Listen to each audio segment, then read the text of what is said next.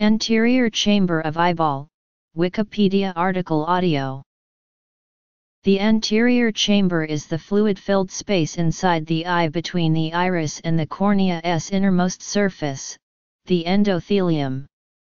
Aqueous humor is the clear fluid that fills the anterior chamber.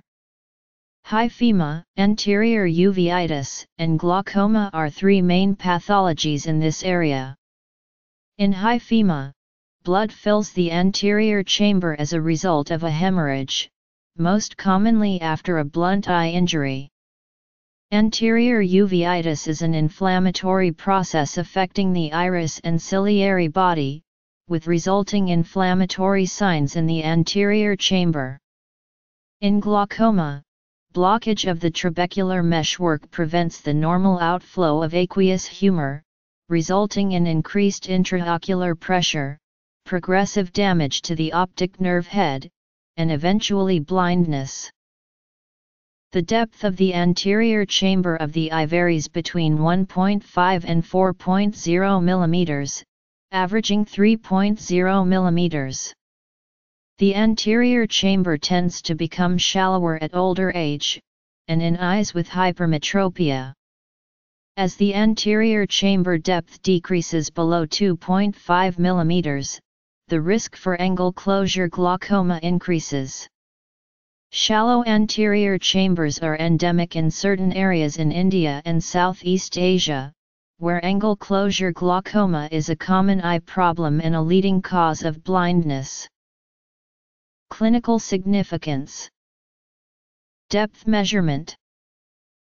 Determining the anterior chamber depth is important in estimating the risk of angle closure glaucoma.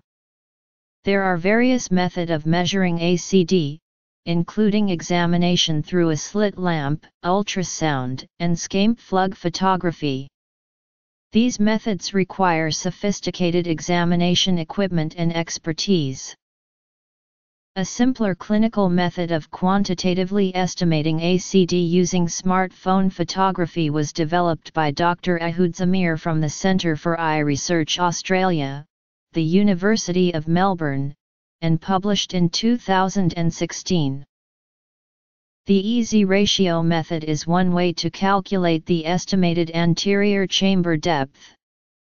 To start, the patient looks at a target in the distance with one eye covered. The examiner takes a digital photograph of the open, examined eye, from the side, perpendicular to the visual axis. The following parameters then need to be measured in the photograph, using a personal computer or a smartphone. 1. The pixel distance between the limbus and the front of the cornea. This distance is referred to as Z. EZ ratio method. 2. The pixel distance between the limbus and the center of the pupil. This distance is referred to as E. EZ ratio is the arithmetic ratio between E and Z. Associated immune deviation. This ratio is linearly correlated with the depth of the anterior chamber with the following equation. Anterior chamber depth equals minus 3.3x EZ ratio plus 4.2. This estimate has been shown to be accurate with a 95% confidence interval of +/0.33 mm error, when compared to measurements of the anterior chamber depth by scape-plug photography. Pathology. One peculiar feature of the anterior chamber is dampened immune response to allogenic grafts. This is called anterior chamber-associated immune deviation, a term introduced in 1981 by Strelin et al. This phenomenon is relevant to the fact that the eye is considered an immune-privileged site, like the brain and the testis. Structures of the eye labeled. This image shows another labeled view of the structures of the eye.